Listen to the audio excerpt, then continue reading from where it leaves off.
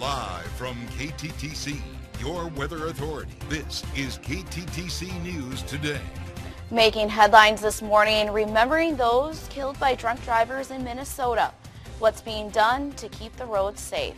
Plus, Russia launches new attacks as President Biden urges Congress to approve a massive new aid package for Ukraine. I'm Bree Jackson in Washington with the latest. and do you know any thirsty teachers out there who may like a cold beer?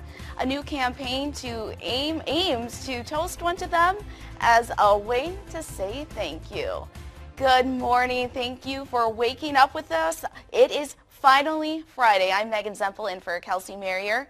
Ted, I had to run. Okay, so I'm notorious for not ever having an umbrella, except that. for when I steal them from the weather Yeah, I remember that. So anyway, I had to run and I also don't like running. So I had to run in the rain to get into the building today. Yeah. What?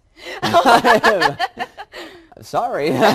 It's raining. Yeah, it's not a good day so far. It's been windy. It's been wet. It's not going to last all day, though. The good news is it's going to go on another couple of hours. The bulk of the day looks halfway decent, but it is going to be a windy day. We are dealing with some gusty weather right now. Light showers continue. We've had almost half an inch of rain in the overnight hours in Rochester. Here's a look from CC Heights with our Lewis Donato camera. Rain continues to fall. 45 the temperature. It does feel like it's 36. The wind's 16 miles per hour.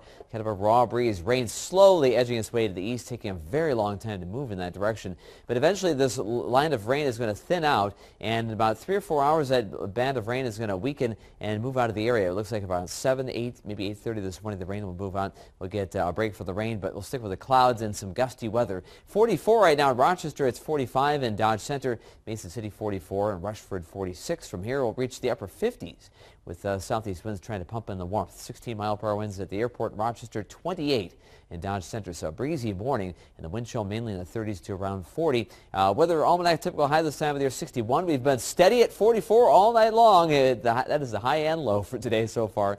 And sunset at 8:11. Look for showers this morning, ending around 8 o'clock or so. At 3:30, 4 o'clock, another round of rain is expected. That's with the big upcoming storm system that's going to rain through tonight, tomorrow, and even a big chunk of Sunday. So it looks like more rain is on its way. We'll get a break from about 8:30 or 9 o'clock this morning until about 3. So